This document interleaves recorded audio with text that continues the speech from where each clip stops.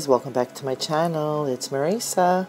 So today is just a basic update video, and I just wanted to show you the dried results of this beautiful Sakura painting that I did, and how I incorporated in my last video. I did make some pink gabachon because I just had extra of this pink resin here, and I did make some gabachons here. Honestly, they are slightly cloudy in my view. There is some air bubbles. I don't know if you can really see that or not, but I could definitely see them. I believe it was probably the cold, just the weather, the temperature. It happens to resin. So let's get started here first. So, you know, I said that I had no use for these, and as soon as I said that, I had this idea of doing a little 3D effect and making some literal little blossoms with the pink gabachons that I made. And it has a little bit of gold glitter in there, and I just think that added just a really cool little touch to this painting. It dried absolutely beautifully, and I just absolutely love it. Yeah, so there is the little gabachons, and they came out really cute. Very nice. There's the tiny ones too. So maybe that's what I'll use them for, you know. I don't know if I would use them for anything else, but at least I had a use for them. Alright, so let me show you. Now the dragon eyes came out much better this time, except for one of them. I thought I had enough resin in there, and I'll show you. Let's go from worst to best. See, that one, I thought it broke off. Sorry, my camera is not focused. There you go.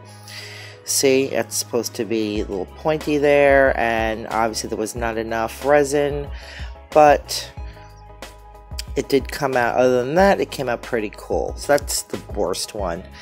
But the rest of them came out pretty cool. Yeah, these came out really nice. I may make magnets out of these. I just have to get the actual magnet pieces. Yeah, and if anyone, I don't know, really good glue to use. If anyone has any suggestions, I think it's called E600 or E800 or something like that, let me know. This one came out really cool.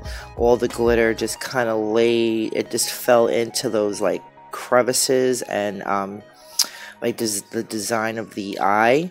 So I thought that was really cool. Yeah, and this came out pretty clear. Not as clear as the last time. Again, I think it's just the weather. It just happens. But this came out pretty clear. I kind of like that. And let's see. This one came out really great. The eye worked.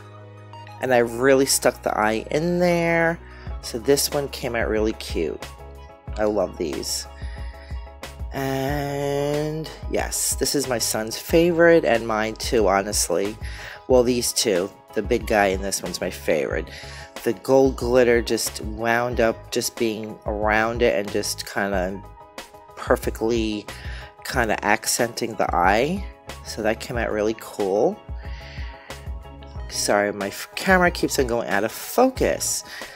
Alright, and this is the Big Daddy. This is gorgeous. I love this color. This neon pink mica pigment from Primal Flow is really nice.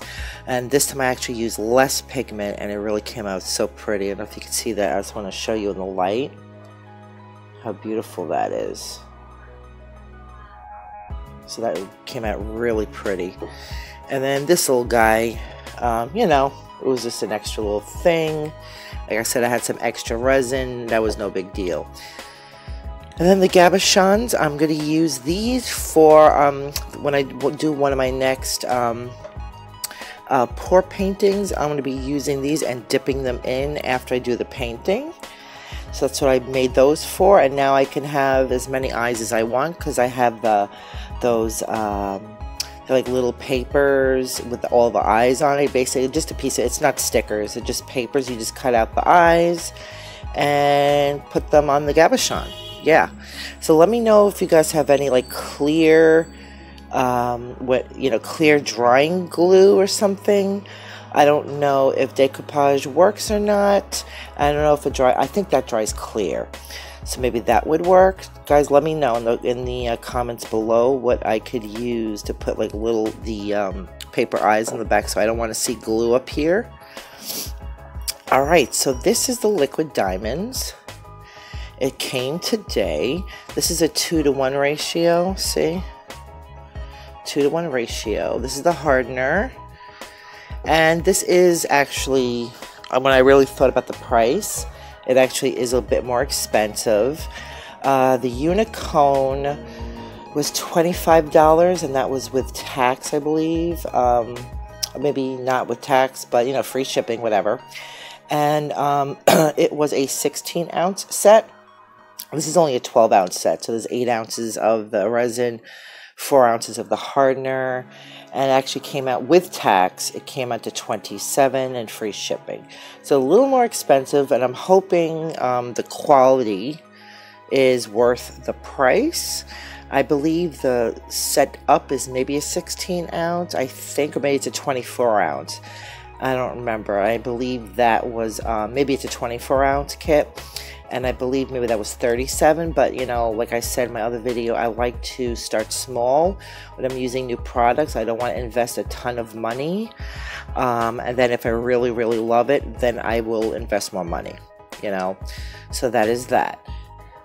Then here is my really, really cool new mold.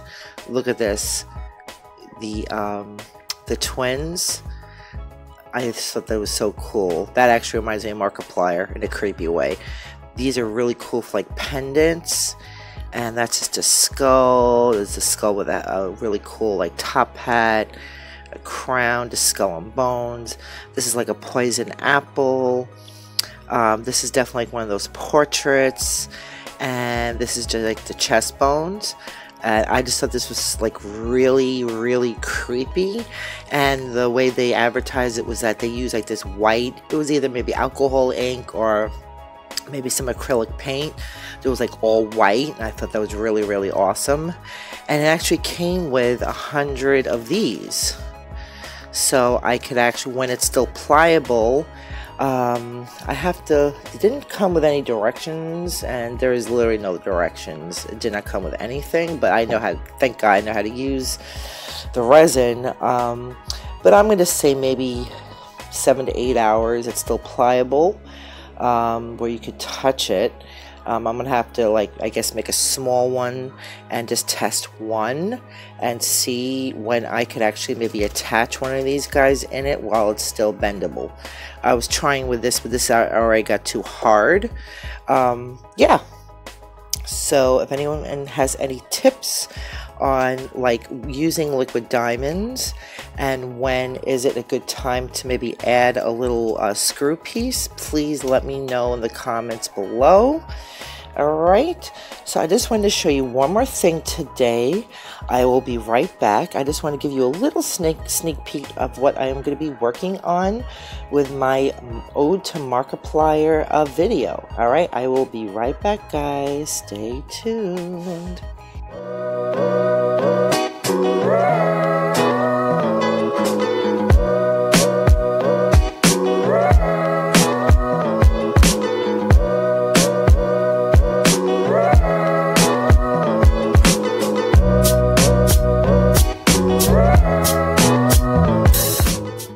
Hey guys, I am back. So this is pretty much what a little sneak peek, okay, of kind of what I have envisioned for my Ode to Markiplier project.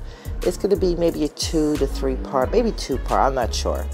But I'm going to start off with a background painting, which will be space inspired. If you know anything about Markiplier, like I said, he loves space, so I already have plans. I'm not going to give that away exactly what it is, but it will be like a galaxy, space feeling type of painting. And then, excuse the little silly cord, I am going to do another painting on here, which I think I said a little bit on another video, but I am not going to repeat it because I want it to be a surprise. It's gonna be like kind of colors associated with him and his new channel called Unos Arnes that he is doing with Ethan from Crank Gameplays, and I'm so proud of him because he just hit 1 million subscribers not too long ago, and he really deserves it. Amazing guy and great channel, another gaming channel. Then I'm going to add this really cool, I don't know if I'm going to pour over this or not yet. It does have a coating. I may just actually leave it white. This is a W, but I'm using it as an M. But actually, it's actually not. It's kind of weird that it actually worked, because Markiplier has this character called Wilfred Wharfstash. Really silly character. And I had gotten this, which is, oh, this is also a W, that I was going to use as an M to put over it to embellish it. But I'm actually thinking now that I may actually use it as a W for Markiplier and Wilfred Wharfstash, because my next little thingy I have literally has to do with the mustache for Wilfred. And this is the type of mustache he has, and that is a really cool stencil, and it's pretty much going to go like that. So I actually think, as I was setting this up, I actually thought that looked really, really cool.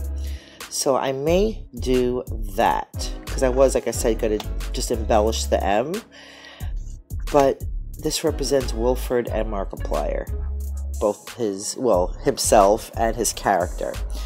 So that's the basic ideas of my project, and the rest, well, you will see the rest when I actually do it. Now, I did have something else. Originally, I was going to make the mustache with like the pipe cleaners, but I don't know, I'm not really feeling it anymore. I really like the stencil. I think it's like perfect because it's the exact shape of mustache. It fits perfectly in on this canvas right here. I'm going to keep this wrapped. I know this is filthy because it had a lot of paint splashes, but that will be fine because that will be poured over and you will never see that. So, and if for some reason this painting doesn't come out right, well, I will get another one, if, you know, and that won't be a problem. I did use a couple for quite a few for my Sakura paintings, so yeah, that's why I only have one left. But if I need another one, I will have to go and buy one, and hopefully Michael's has a sale.